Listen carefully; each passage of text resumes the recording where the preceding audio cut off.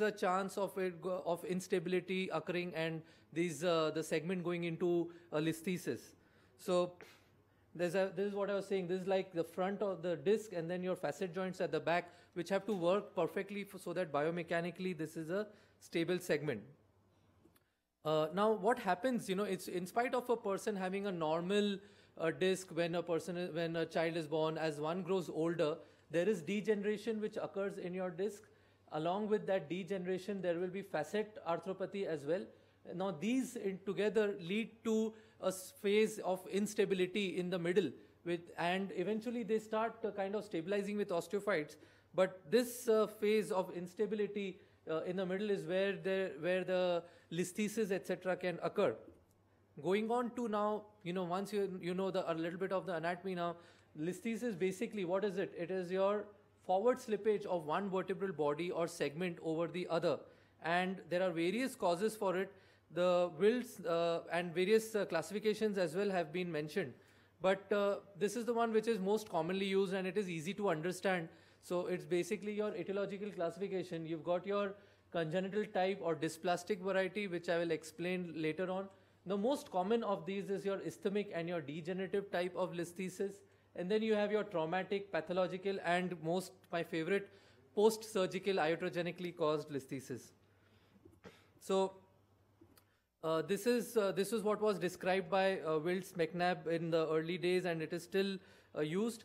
Now, the most common of these are your ischemic type and your degenerative type, right? So in ischemic type, we've got three varieties again in listhesis. Your type, the subtype A, where there is a break or lysis in your pars interarticularis. Now, why this happened? There were various theories which have been proposed in the early times about why a lysis occurs, but the one which is most commonly accepted is that they are basically stress fractures which fail to heal, and this leads to a chronic non-union and they go into listhesis. Now, how does that occur? If you consider a vertebral segment, you've got your anterior structures which we had described, your disc and your ALL, PLL, and then you have your load bearing on your facet joint at the back. Now these stresses from your facet and your disc, they are transmitted to each other via the bone in the middle, which is your lamina, and then your pars, and through the pedicle. Now pedicle is probably the strongest part of the bone there, but your pars interarticularis, now this is the bone which is probably the weakest of the entire lot, and that is where this break may occur. And then once that the break occurs, there is nothing to transmit or share the stresses, and then the chance of listhesis increases.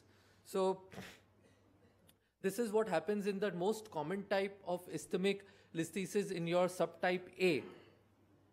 The next is your subtype B, which is basically a elongation of pars. This is also associated listhesis. You may not see a break there. This is usually because of multiple stress fractures which go on healing with time. They are rarer compared to your subtype A. Then you have got your subtype C, which is an acute fracture of the pars. This is extremely rare to occur. And then your most common type, again, is a very common type, is your degenerative listhesis. Now, degenerative listhesis is, of course, seen in the elderly age, and this occurs because of, as we discussed, the degeneration of the disc along with your facet degeneration, where it is not unable to support the stresses and they go into listhesis. Very commonly, this is a very important sign which we see is your effusion in your facet joints, where you see a lot of fluid on T2 weighted images here in the facets, which indicates instability. And along with that, you may also see a change in the tropism of your facet joints.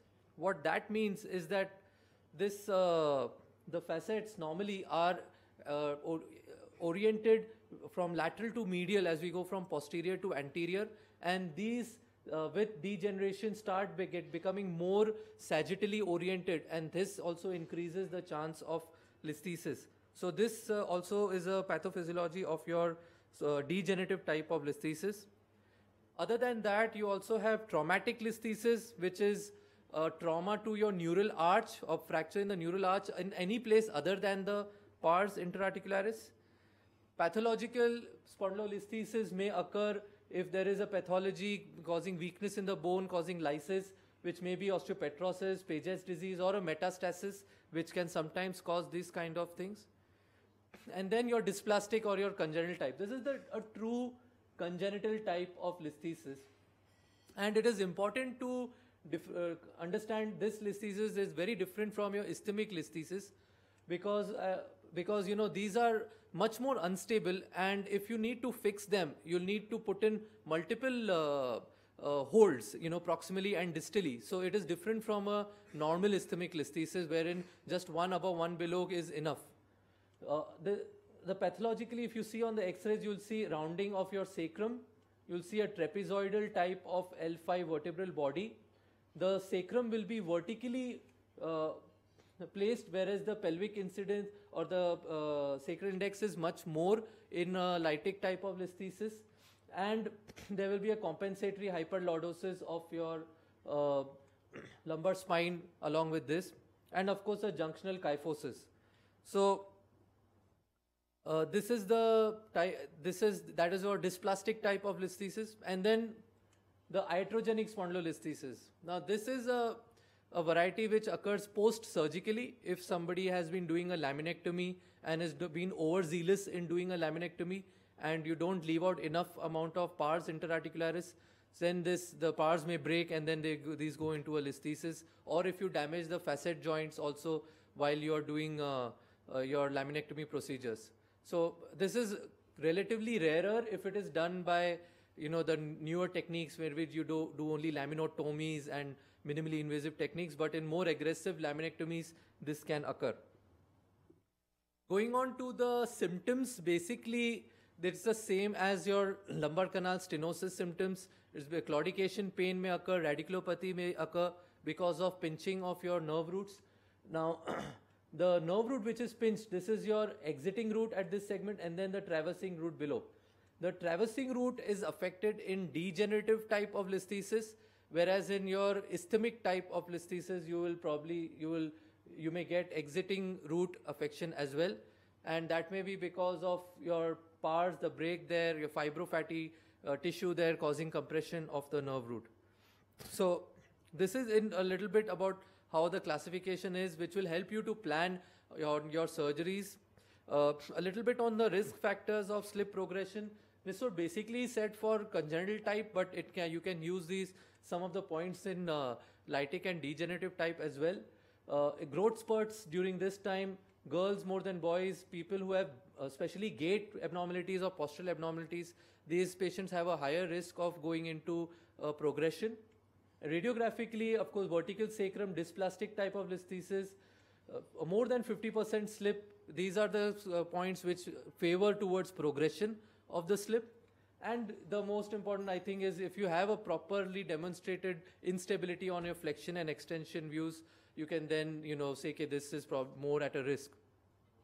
Having this idea about how a listhesis occurs and what the pathophysiology is, you can then go on to start planning the management. And now which patients need to be operated, which patients need to be conserved, and how you decide on that will be taken up by the next speaker. So, Kshitij,